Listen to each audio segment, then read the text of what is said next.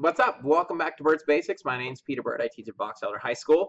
So today we're doing everyone's favorite conversation. We are going from large intestine down to anus, okay? Because everyone likes to talk about pooping and stuff like that. So I love when I'm teaching this in class because there's always those kids who are like, oh no, I don't poop. Everyone poops. So what we're going to do is we're going to start with some basic large intestine anatomy and go from there. So here's our goal. Let me get rid of my face. So here's our goal. So over here, we have identify the following. So we need to know the cecum, the colon, the parts of the colon, the descending, we'll talk about that, the rectum and the anal canal. That's our parts and pieces. So let's go ahead and get started on the basics of this guy. So let's review. The first part is my small intestine, which is kind of hard to see coming out of your stomach, is your duodenum, right? And then I get to my jejunum, and then I get to my ileum. And remember, this is ileum with an E, because ileum with an I is the bones of your hips. So if we're going to zoom in on the ileum, this is my ileum right here. This right here is the first part of the large intestine, and it is called the cecum. So if it's okay with you, I want to zoom, zoom, zoom right there. Boop. So that's what I just did. So here is my ileum. This is my cecum. Oh, that's too dark. You can't even see that. Oh, that's better. This is my cecum. I like to teach cecum as an apple. And the reason why I teach this as an apple, because coming off the cecum, I have the worm coming off the cecum, which is my vermiform appendix. That is the appendix. So if I go back, can you see it there, hidden in there? So you guys got to recognize the appendix. The appendix is the first part of the large intestine. Well, the cecum is. Okay, so this is my cecum, which is my apple. And coming off him is the worm, okay? And then this is my large intestine. All of this is my large intestine, which I'm generally going to refer to as colon. So I like to teach cecum as kind of the juncture point or the binding point between small intestine and large intestine. Now, there is a valve here between the ileum and the cecum, okay? They're kind of trying to penetrate through here, it looks like. Okay, there's a valve here. I think you guys are going to like this. Is a procedure where they're trying to clear this valve, okay? So this valve is between the ileum, let's write them out again, ileum, and the cecum. Ileum, cecum, ileum, cecum, ileum, cecum. This valve is called the ileocecal valve. How do you guys like that for a name? That's my ileocecal valve. Now remember, it is chyme right here. And as soon as it goes through here to the cecum, we change its name to its final name, which will be feces. Now, this is still in a liquid state. It's 100% liquid. But in theory, we have absorbed all the nutrients we are going to need from my small intestine. So there is still some good stuff in here. There's salts and other things in here, but we call it feces from this point on. So what happens if your appendix ruptures? Well, that's quite terrifying because now you can defecate, which is a fancy name for pooping, inside your abdominal cavity. And that's why a ruptured appendix can be lethal. So if they think your appendix is going to burst, they'll take that sucker out. Okay, so there's my cecum, right? There's your appendix. This is my ileocecal valve right there. And now check out the names of your colon. Finally, in anatomy, you get one of the easiest parts in the world. The feces is going to travel upward. We call that the ascending colon. And then it travels across. Once we travel across, we call that the transverse colon. Then we drop down, down, down the roller coaster. That's your descending colon. And this is the one I'm going to test you on the most because this is the one most people don't know. This is your sigmoid colon. And the reason why it's called the sigmoid colon, if I can, let me go ahead and see if I can bring this over. There we go. Check this out. Sigmoid. There we go. Let's just do sigmoid in general. You know why it's called sigmoid because look, it's named after the sigma, which is an S-shaped curve. So now if I get rid of my guy here, whoops, and go back to what you guys need to know, this is why they call him a sigmoid. They call him a sigmoid because he is a S-shaped curve bending it down to the rectum. That's my sigmoid colon. So please know all of your colons. So now the question is, what is the colon doing? Okay, there's a couple things he's doing, but almost every test question in medical anatomy and physiology is going to be this.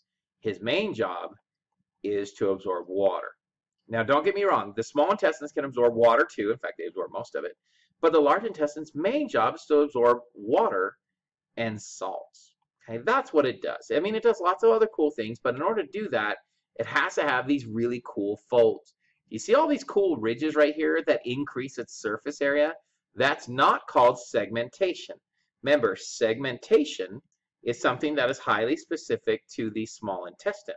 So in large intestine, these folds we call haustra. Okay, let me write it bigger so you guys can actually see it. Haustra. So the haustra gave it more surface area so it can actually have more absorption. Remember, it is a liquid here. Oh, that's a good picture of the ileocecal valve. It's a liquid here at this cecum. Then it goes ascending, transverse, descending. Oh, sorry, let me move my face over. Here we go. Sigmoid over here. Okay, and by this time, we're going to call it a semi-solid. The reason why it's a semi-solid is because we absorbed almost all the water from these haustra. The haustra just give it more surface area. Guess what happens if I absorb too much water? Well, we call that constipation. Guess what happens if the colon doesn't absorb enough water? Well, then you call that diarrhea. Now that I've absorbed all the water that I need, and I've got all the salts I need, I've compacted the feces, I'm ready to expel it. There is a storage tank down here. That storage tank is called the rectum. Okay. Before we get to rectum, though, let's stick on colon for a little bit more. There's a lot of things we're going to talk about colon. There's a video about colon cancer. I'll show you in the next video. But one of the things we need to talk about is we need to talk about Crohn's disease. Now, everyone always gets this in my class mixed up with celiacs. They're both intestinal tract issues. Celiac is gluten-based. Okay, so celiacs is if someone eats gluten, it causes an inflammation, generally in the small intestine. So keep celiacs and glutens out of this. Crohn's is a different story. Okay, right now, Crohn's is classified as an autoimmune problem, meaning that your immune system destroys or inflames your own intestines.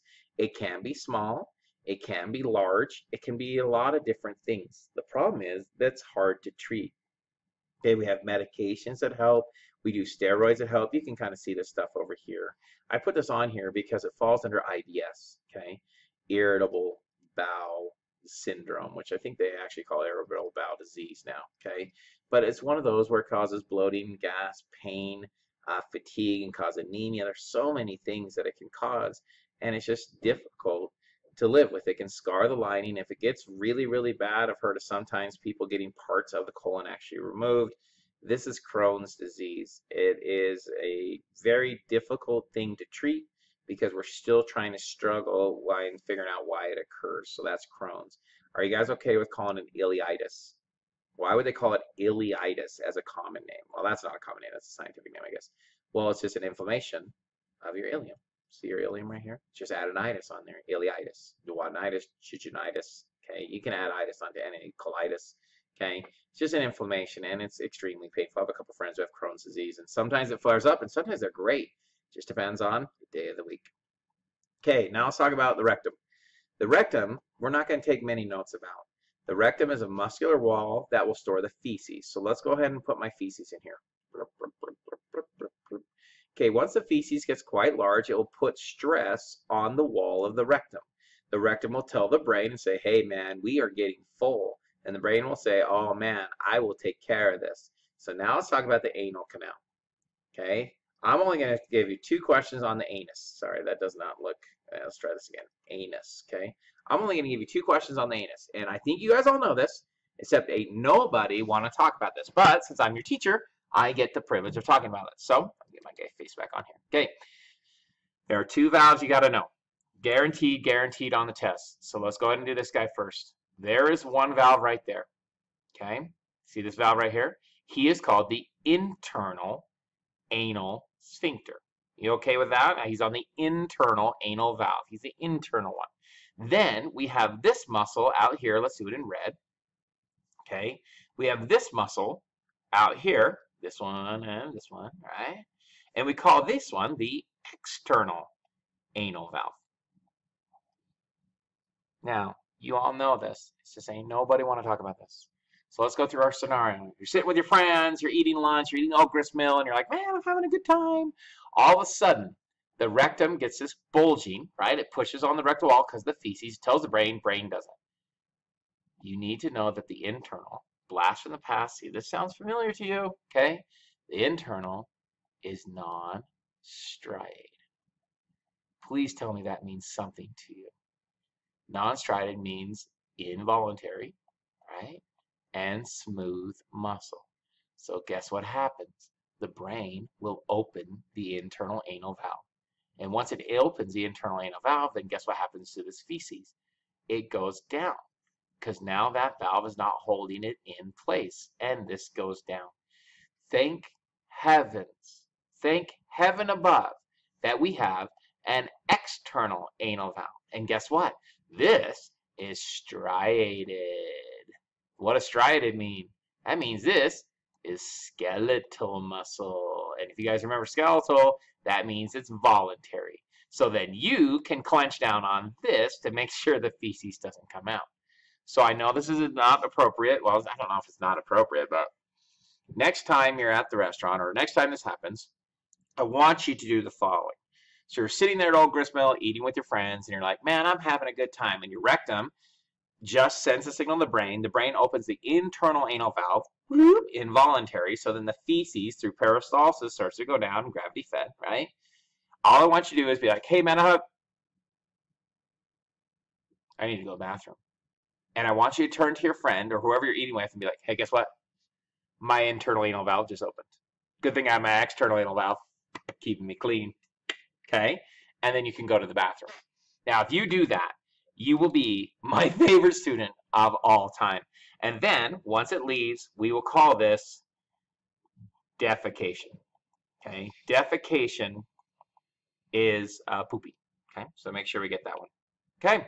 Congratulations on rocking on the large intestine and Crohn's disease and stuff like that. Don't forget Hofstra, stuff like that. So here's what I want you to do. Just do me a favor. Try to label all of these guys. Now, 8 is funky. Don't be mad about an answer number 8. I just got this online. I think everything's good except number 8. Number 8 kind of sucks. Other than that, you're good. Okay, the answers are coming in 3, 2, 1. Whoop. There you go, guys. Hey, thanks for watching Burt's Basics. I'll see you on the flip side.